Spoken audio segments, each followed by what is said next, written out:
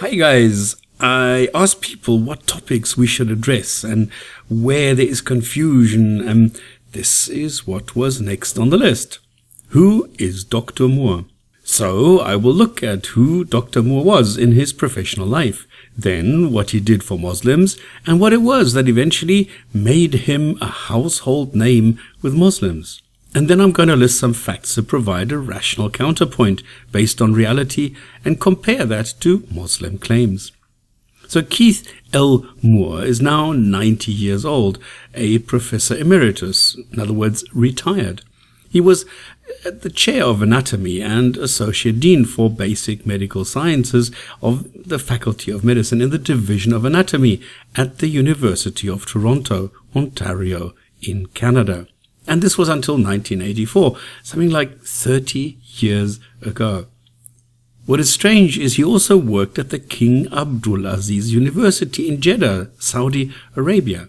But this does not appear in his CV. It's not mentioned in any documents that he makes public. And he is most known for his textbooks on the subject of anatomy and human embryology. Now, even though I contacted him several times, he never talks about the time, which is also missing in his CV, Islam. All you get from him today is that he's not been involved with the Quran for decades, so because he's more dead than alive, he will probably take the truth to his grave. A Christian grave, since he never converted to Islam. And maybe his conscience will still make him come clean before his death. You never know, you know. So, what is his connection with Muslims? What makes him like a household name with Muslims? Now, Dr. Moore, and I need to go into the history, but he was part of the academics who were invited by al-Zindani, a Muslim fraudster from Yemen, who was the mentor to and subsequently got a lot of money from Osama bin Laden. This Dr. Moore stayed behind when the others left. And he was blinded by something these Muslims could have, well, they provided him with, where we have no detailed knowledge what exactly that was. Other people like Hay and Kroner, Palmer, Armstrong, all professors in their fields of expertise, have come clean and described how they were lured into attending scientific conferences organized and sponsored by al-Zindani. Moore has not. He dutifully read off some scripts handed to him. He redefined the word in ancient Arabic, alaka, even though he doesn't speak a single word of any form of Arabic, let alone ancient Arabic or Quranic Arabic. And he then translated and changed this word into leech-like, which is patently absurd. The group around al-Zindani then took a drawing of an embryo which was already used by the origin of all these miracles, another corrupt Dr. Maurice Buquet, and cut away anything they didn't like, and then put a schematic drawing of a leech underneath it, showing the apparent similarity. And this drawing, this one drawing, has been copied and copied for the last, 30 or even 40 years. So, what was all this deception and trickery in aid of? Well, Zindani needed some non-Muslim academics who would be tricked into delivering sound bites, which would be compiled into a full-length movie where they would be misrepresented and taken completely out of context and presented as Western scientists who confirmed the scientific accuracy of the Quran.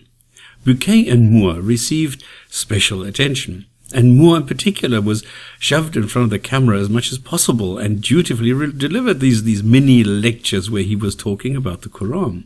Now this dishonest charlatan then granted Zindani the copyright of one edition of his most popular book, under the condition it would only be available in the Muslim world.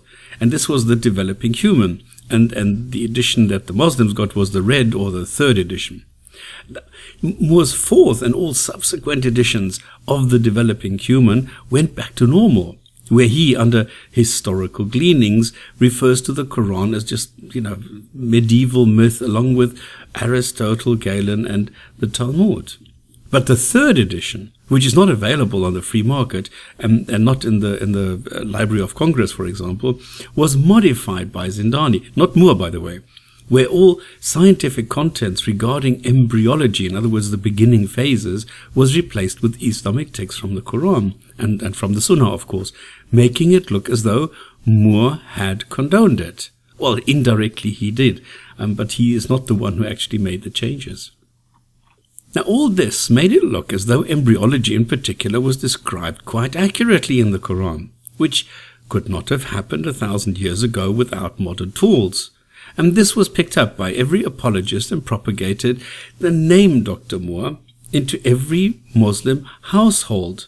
And last but not least, via Peace TV and Zakir Naik, as well as Adnan Oktar, or known as Harun Yahya.